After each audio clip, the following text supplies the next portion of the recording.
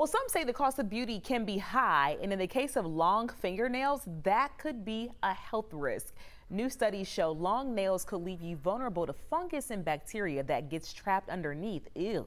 One study even found MRSA, an antibiotic-resistant bacteria that can cause serious infections in hospitals.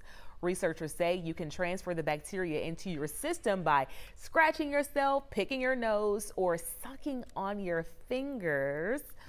Okay, I want to go wash my hands now. Your mom always tells you to take your shoes off in the house. Well, now researchers say leave those shoes outside. They see leaving your shoes inside the house could bring in potentially harmful pathogens from outside. According to researchers, shoes can carry microorganisms that are drug resistant, including hospital-associated infectious germs that are really tough to treat. Toxic road asphalt residue and lawn treatment chemicals could also be tracked indoors.